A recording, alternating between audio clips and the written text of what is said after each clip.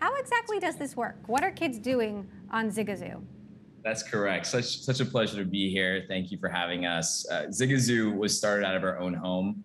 My wife Leah and I have three kids, three boys, and we were trying to figure out at the beginning of the pandemic what to do with them. And we were really bummed out that the only thing you could do with your kids online was basically play a game or watch or oftentimes binge TV, knowing that we're going to give our kids a bit more of a digital diet during the pandemic.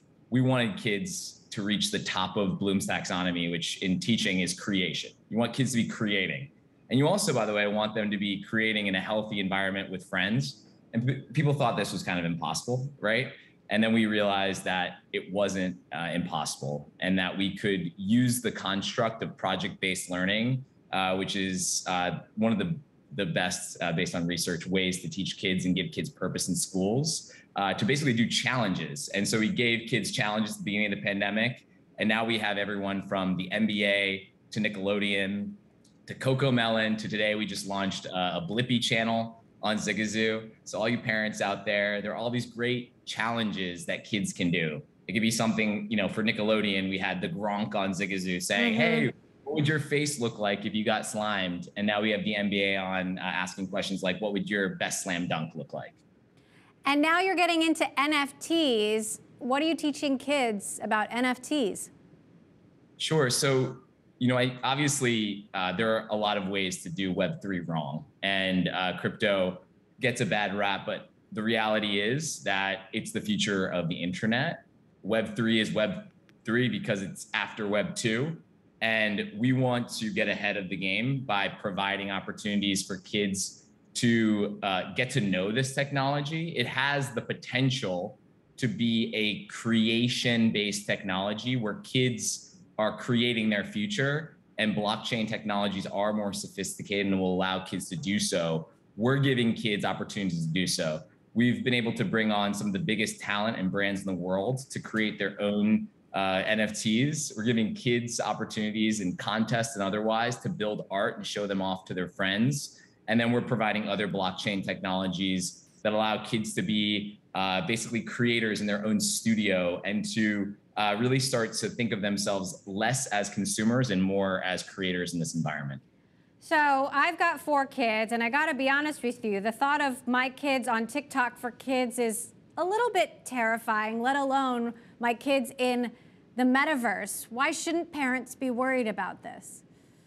Well, so I think that there are all these vocabulary words that are thrown out there to create fear. And the reality is that 50% of kids are on social media, but they're on social media that you wouldn't want your kid on, right? Social media is here, it's here to stay. It's the language of kids. And so we think the best solution is to create opportunities that are safe, that are educational, that are constructive, and to do that in a way that really blends the world of education and entertainment. And that's exactly what we've done. We have the highest ratings from Common Sense Media.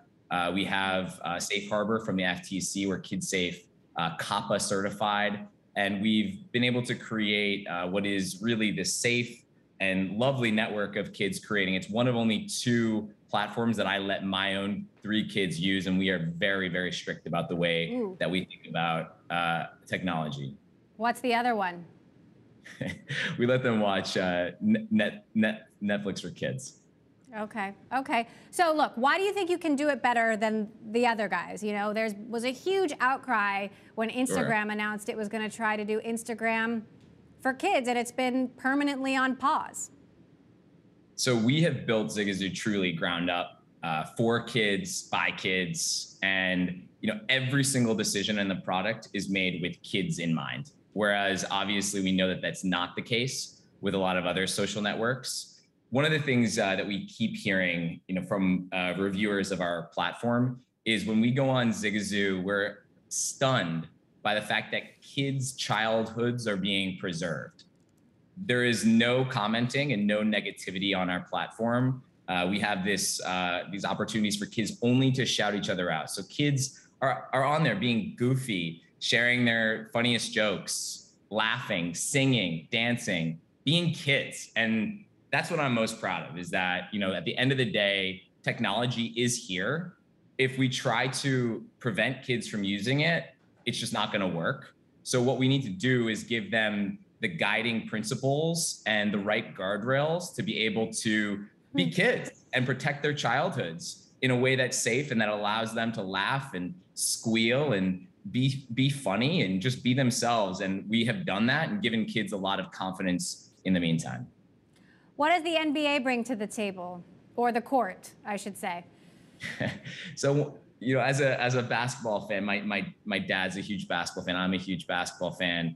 One of the things that we love about the NBA is that what the NBA does for kids, and as an educator, I can say this through and through with my experience with kids, is it teaches kids about being a good teammate. The NBA is about sports and being healthy.